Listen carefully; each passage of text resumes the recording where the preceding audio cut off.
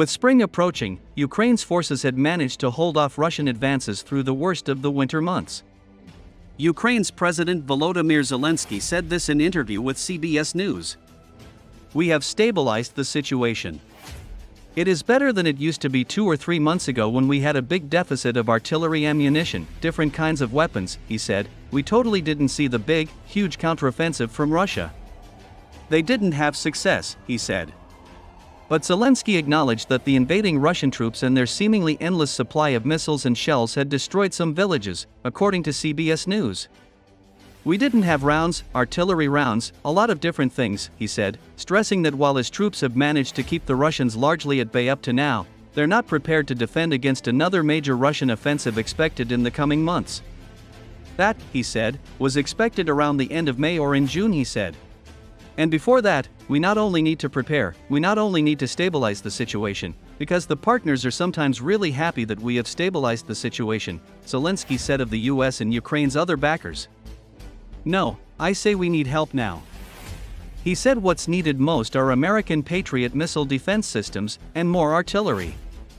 While he's grateful for the billions of dollars in US support his country has already received, he said the nature of the funding dedicated by the American government to help Ukraine must be put into perspective, with lawmakers in the US still wrangling after months of partisan gridlock over a $60 billion aid package. Zelensky acknowledged that the war in Gaza had refocused global attention and US aid away from his country's struggle.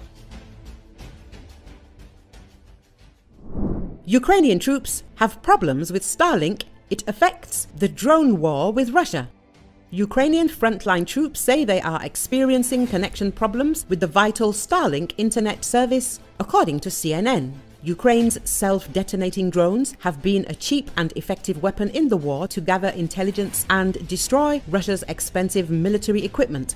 In recent weeks, Ukraine's drones have attacked Russian oil facilities and hunted down Russian ships in open sea and at naval bases. Ukraine's self-detonating drones are a staple to its arsenal. But in a series of interviews across the front lines, Ukrainian soldiers have said connection speeds have dropped in the past months and reported other connection problems. The complaints coincide with the rise in Ukrainian sightings of Russian uses of the satellite internet service run by Elon Musk's SpaceX, and social media posts in which Russian crowdfunders claim to have successfully bypassed sanctions on Russian use of the devices, buying them in third countries.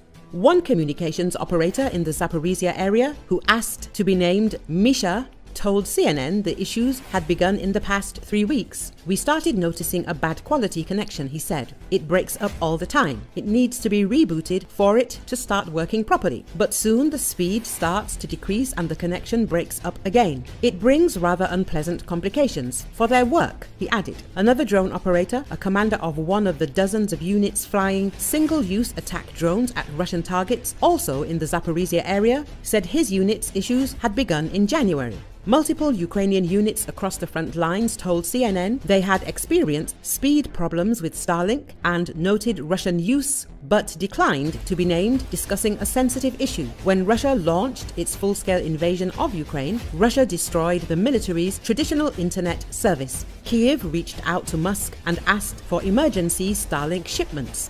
Their impact on the battlefield was almost immediate. Ukrainian military regained access to the internet and were able to coordinate their defense and counter-attack.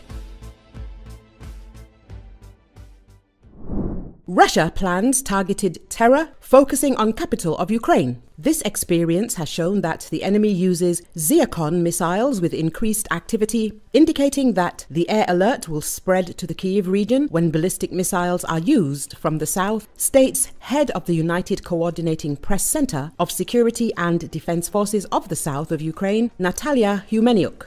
Several dozen similar missiles are in the enemy's accumulation at military hubs like Crimea, and it can continue occasional targeted terror with a focus including on the capital, Humeniuk said. She added that for the enemy, the priority remains the method of terrorist pressure, and when there is a threat of ballistic weapons from the south, usually the southern and southeastern regions light up red on the alarm map.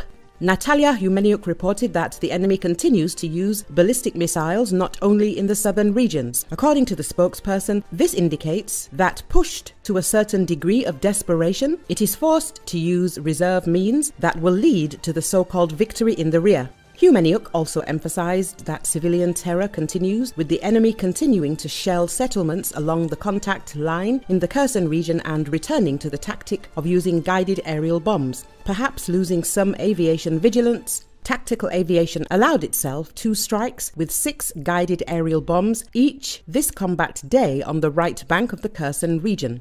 A cultural institution, a shop and some private houses were destroyed, the official added. The fact of returning to the use of tactical aviation at this front line is a powerful signal for us. We must reorganize our defense system so that enemy aviation again fears in this direction. It should be noted that in the Solomyansky district of Kyiv, a combat part of a Russian missile was seized. It fell during Russia's attack on March the 25th. During the inspection of the area, explosive technicians found a fragment of the combat part of the substance with detonators weighing over 20 kilograms near private houses. Additionally, the Air Force explained why the Russians have shortened the intervals between attacks on Ukraine. In particular, this is because Russia is trying to find weak spots in the Ukrainian air defense system.